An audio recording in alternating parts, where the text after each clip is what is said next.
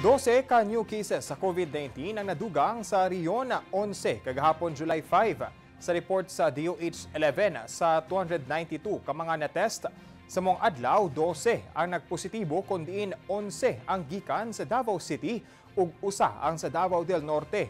Tungod niini misaka na sa 607 ang total cases sa COVID-19 sa Region. Walay nadugang sa ihap sa mga namatay tungod sa mong sakit nga nagpabilin sa 33. Samtang 5 ang nakarecover nga gikan sa Davao City. Hinungdan nga misaka na sa 393 ang recovery sa Region. Sa datos sa DOH-11, dunay 181 active cases, kundiin duha ang severe ug walay critical.